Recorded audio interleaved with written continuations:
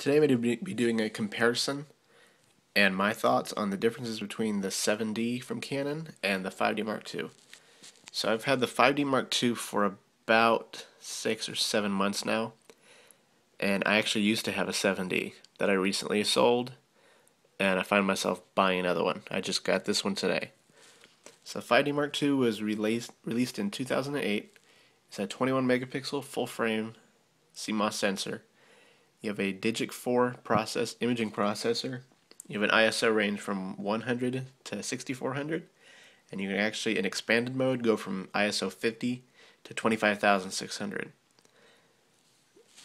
The 7D is a APS-C format sensor.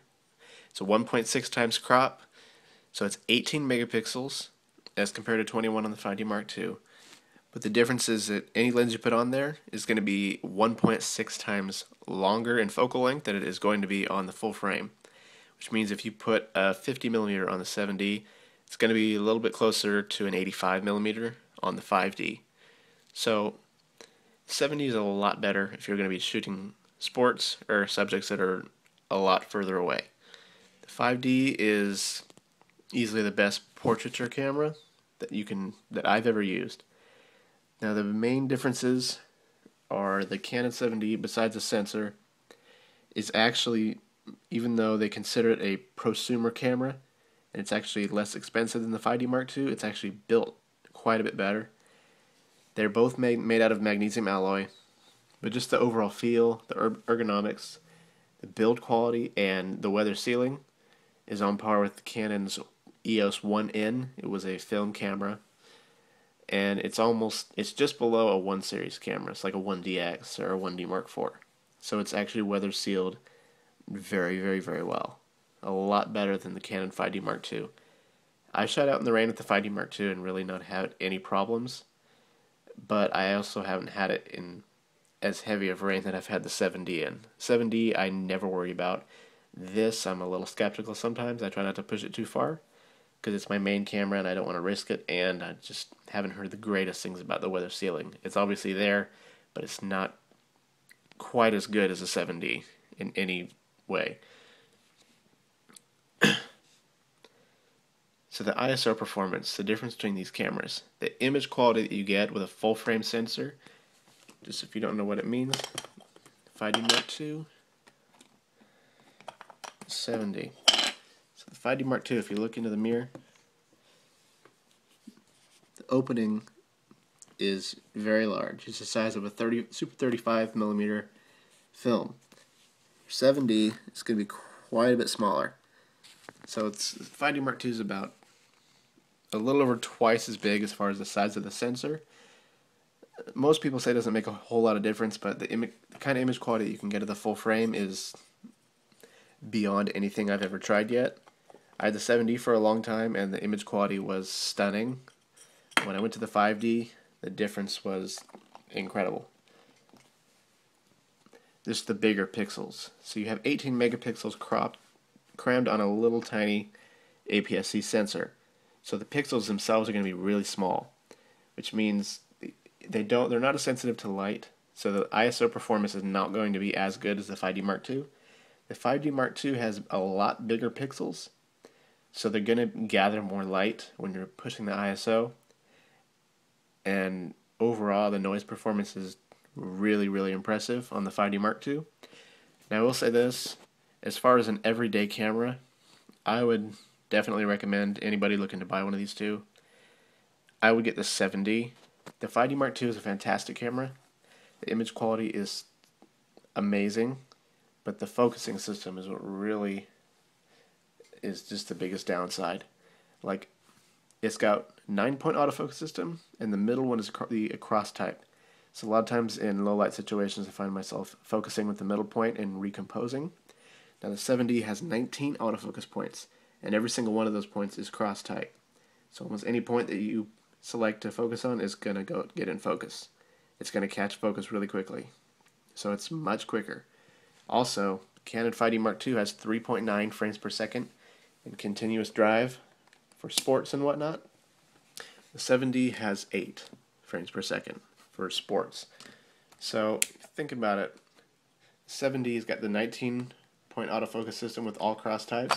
It's great for tracking moving subjects. The 5D Mark II, really, it doesn't have a lot of limitations as far as focusing, as long as you're not trying to keep up with animals or, athletes or anything like that. Besides that, this camera, get it. Don't even compare it to the 7D. But the 7D, the ISO performance that I've really tried it again since I've got it back today, is really impressed me because I haven't really used a 7D in a while. I've been really impressed. I've never had any limitations. I am not afraid to push the 5D Mark II up to 12,800. It really squashes dynamic range, but I don't really push them that far when I'm shooting at that high ISO. The grain is apparent, but the amount of detail that it preserves is really what makes it so amazing. The 7D, once you get up to about 1600 is where the fall off starts to happen.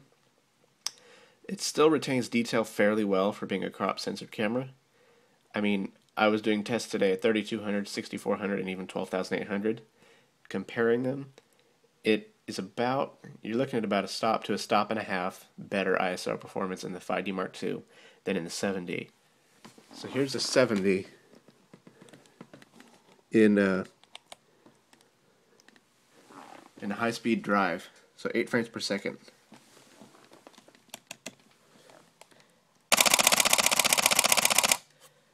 So it's a very, very quick camera. And keep in mind the 7D has twice the processors that the 5D Mark II has. The 5D Mark II is a single Digic 4 processor. The 7D is dual Digic 4 processors for high speed. So now, if you're looking at the 5D Mark II,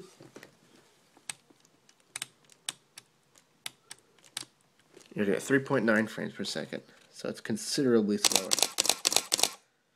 You just have to realize that you're not going to be shooting any sports with the 5D. I mean, I have before. I'm obviously not trying to track them too well. I maybe will get 1 out of 4 shots in focus with somebody moving. But again, that's not why I bought this camera. I bought this camera for the image quality, for portraits that are not going to be, people that are not going to be moving in most cases.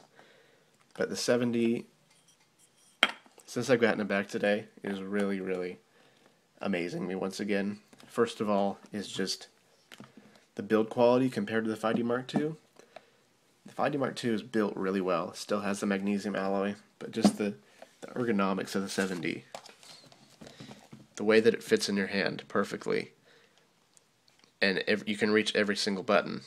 You don't have to strain your fingers to get it. Everything just fits into place perfectly. And for an everyday camera, there's really hardly any limitations. This camera is incredible.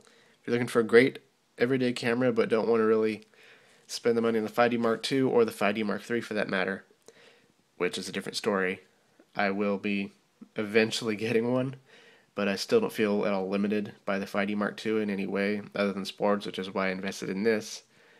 I would wait until the price comes down because ISO performance is better, but not that much. But the 7D, as far as everyday, you can shoot sports, amazing 1080p, 1920 by 1080p HD video. It is insane. It is amazing video. The 5D Mark II is even better. The full frame sensor, better low light performance. You can shoot video usable probably up to about 4000 ISO.